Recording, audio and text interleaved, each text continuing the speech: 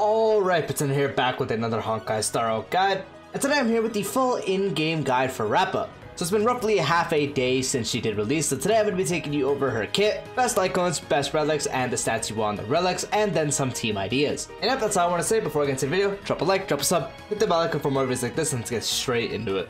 So Rappa is an imaginary character following the path of erudition. Her basic attack deals imaginary damage equal to 100% of Rappa's attack to one designated enemy. Her skill deals imaginary damage equal to 120% of Rappa's attack to all enemies. Her ultimate enters the seal form state and immediately gains 1 extra turn, obtains 3 points of chroma ink, and increases weakness break efficiency by 50% and break effect by 30%. While in seal form state, basic attack is enhanced and skill and ultimate cannot be used. After using enhanced basic attack, consumes 1 point of chroma ink. When chroma ink is depleted, exits the seal form state. And as it does say, it gives you the enhanced basic attack, and what that is launches Ninggu, Demon Bane Petal Blade. The first 2 hits deal imaginary damage equal to 100% of Rappa's attack to one designated enemy, and imaginary damage equal to 50% of Rappa's attack to adjacent targets. And the third hit deals imaginary damage equal to 100% of Rappa's attack to all enemies. Enhanced basic attack will not recover skill points. Attacking enemies that don't have imaginary weakness can also reduce toughness, whose effect is equal to 50% of the original toughness reduction. When breaking weakness, triggers the imaginary weakness break effect. Her talent: each time the enemy target is weakness broken, Rappa gains 1 point of charge up to a maximum points of 10. When Rappa next launches the third hit of Ninggu Demon Bane Petal Blade, additionally deals break damage equal to 60% of Rappa's imaginary break damage to all enemies. This damage can ignore weakness type to reduce 2 toughness, consuming all charge. Each point of charge increases the break damage multiplier by 50% and increases the toughness reduction that can ignore weakness type by 1. When breaking weakness, triggers the imaginary weakness break effect. The technique: after using the technique, enters the graffiti state for 20 seconds. While in the graffiti state, moves forward rapidly for a set distance and attacks any enemies touched. During the rapid movement, can block all enemies' attacks. Using an attack in the graffiti state can end the state's duration early. After entering combat via attacking enemies, deals 30 toughness reduction regardless of weakness type, and break damage equal to 200% of Rappa's imaginary break damage to each target, and deals break damage equal to 180% of Rappa's imaginary break damage to adjacent targets. At the same time, this unit regenerates 10 energy. For her bonus traces, her A2, when the weakness of an elite or higher enemy is broken, Rappa additionally gains 1 point of charge and regenerates 10 energy. Her A4, while in the seal form state, after Rappa uses enhanced basic attack to deal damage to a weakness broken enemy target, converts the toughness reduction from this damage to 1 instance of 60% super break damage.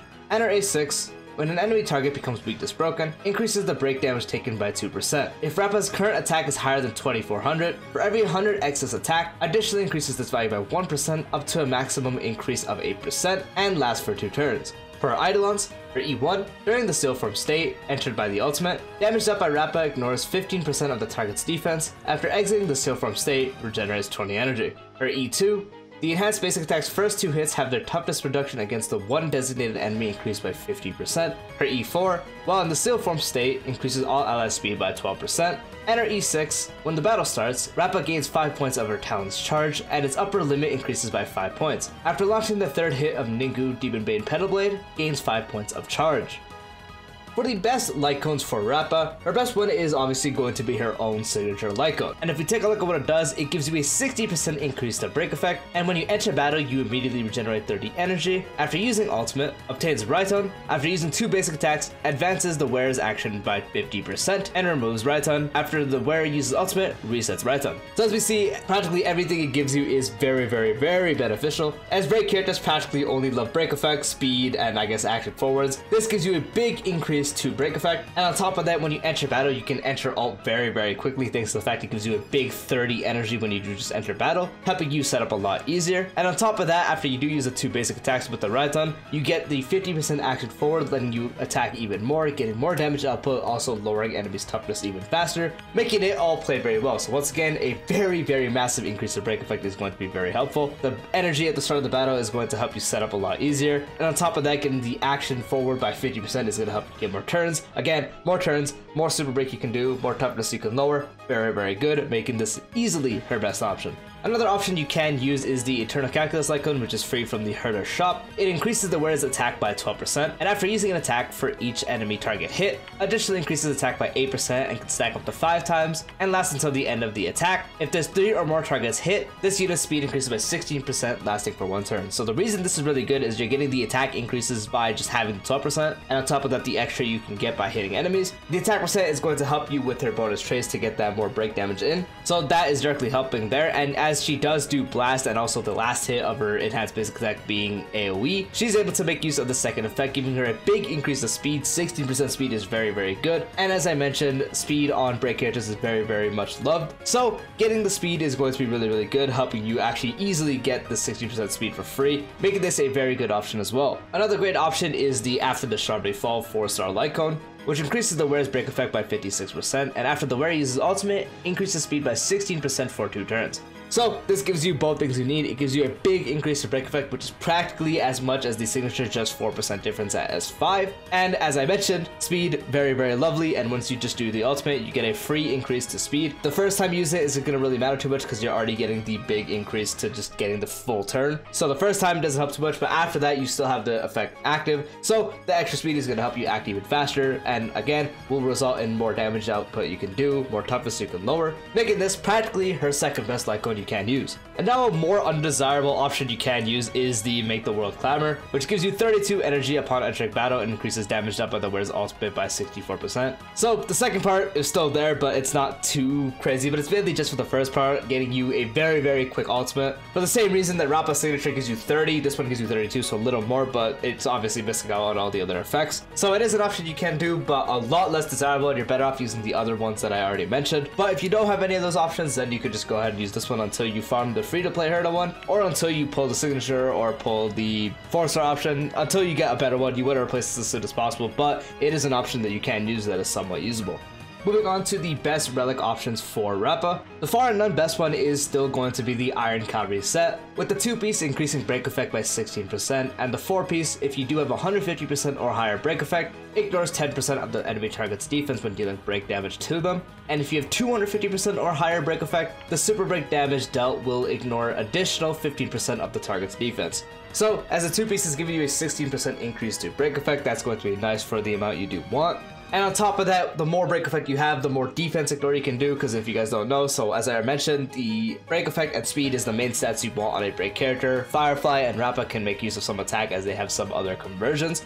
But the other thing that isn't talked about too much, but is the best way to deal more damage to a person, is defense ignore. Any character in the game loves defense ignore, but for break characters, that is one of the only other sources that is very beneficial. So the 4-piece that you're getting on this relic set, letting you ignore a bunch of defense on the actual just relic set, so the more break effect you have, the more defense you can ignore, is very powerful, and you definitely want to aim to get those thresholds if you are running the Iron Cavalry set, as it is going to be the best for her damage, far and none. But if you don't have that or you're farming for it, you can also just do 4-piece Thief, which increases break effect by 16%, and the 4-piece increases break effect by 16% also, and when the wearer inflicts weakness break on the enemy, regenerates their energy. So this is really good because you do want to get some form of energy back when you are doing anything, since Rappa wants to get the right rotations of having her ult up. So this one gives you up to a 32% increase to break effect if you are running the 4-piece, which is very good. And now when you deal damage, or when you deal a weakness break to an enemy, you regenerate 3 energy, which is going to be extremely good. But if you don't have that either, then it pretty much just becomes you can combine 2-piece of the Iron Cavalry, 2-piece Thief, 2-piece Watchmaker, so just 2-piece of break effect, giving you 32% break effect. It's better if you just do Thief in that case, but if you don't have a 4-piece Thief, then you can just combine 2-piece break, 2-piece break. And since she is a break character and she will love speed, you could also take 2-piece of one of the break sets and do 2-piece of the Hackerspace, as Hackerspace 2-piece gives you 6% speed, so it's going to help you get even more speed, while you also have the 2-piece of break effect, letting you hit the thresholds you do want.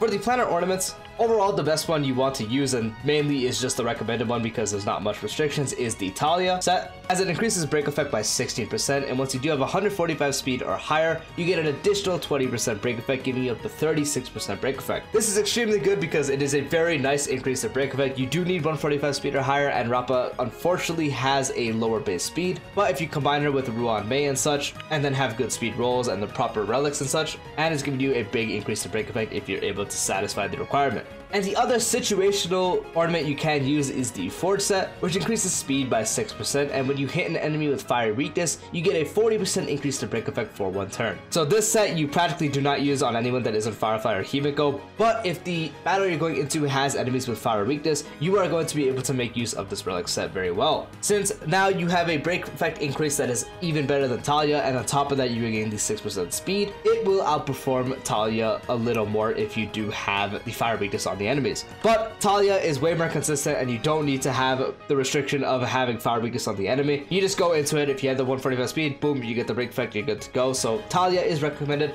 but Forge could be better if you are taking him into a battle that has the fire weakness on enemies. For the main stats on the relics, for the body, you want to have attack percent, for the feet, you want to have speed, for the orb, you want to have attack percent, and for the link rope, you want to have break effect. For the substats, you want to focus on getting speed. If you are running Talia, obviously you want to get 145 speed. So getting 145 to 150 speed or even higher is better, but 145 to 150 is definitely the recommended amount. More, again, will be better, especially if you're pairing her with Ruan Mei. You can have less of a requirement if you're pairing her with Ruan Mei, which for the most part you will, but it is still recommended to get as much speed as possible, and a good comfortable base is 145 to 150. Past that is more break effect. More break effect is going to be really good. If you are running the Iron Cavalry set, it is definitely recommended to actually get her to around 200%, because if you have around 200%, then you have Harmony Trailblazer that's buffing break effect, Ruan Mei that's buffing a little bit. You want to make sure in battle you have enough break effect that is buffing you to be above the 250% break effect range, so you get the full effect from the Iron Cavalry set. And then past that is attack percent, because if you get more attack percent, you can get up to 3200 in battle at least. You will be able to get full use of the actual bonus trace, but definitely focus on getting the speed and break effect more because it's going to be more important. The attack percent, if you're able to get it up to the 3200 point, is going to be really good, but first make sure you get your speed to at least 145. Maximum, there is no maximum, you just get as much speed as you want, and then make sure you get your break effect to the point where if you go into battle, you at least have above 250%, so you're able to make use of Iron Cavalry.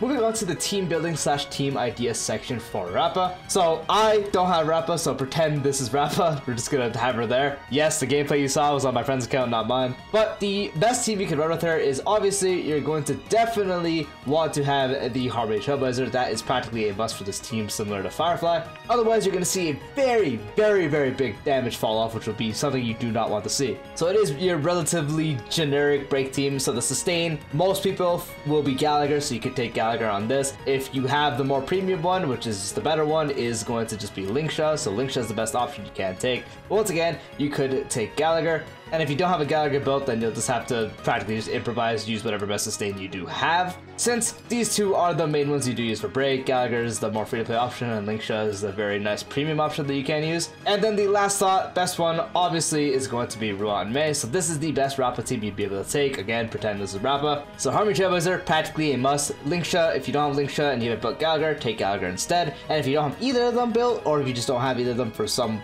odd reason, then just go ahead and use whatever sustain you have available to you. And if you have Ruan Mei, she is the other most for this team, practically much wanted just like the Harmony Trailblazer, but she is still able to be subbed out. So if you do not have Ruan Mei, you could just take a defense debuffer instead. You could actually just go ahead and take someone like Pela, if I could find her. There she is. You could just take Pela for the defense shred anyways. Obviously will not be as good, but it is an option you can do. Other than that, there really isn't too many options since you practically just want to have the generic Firefly team or the Boo Hill team.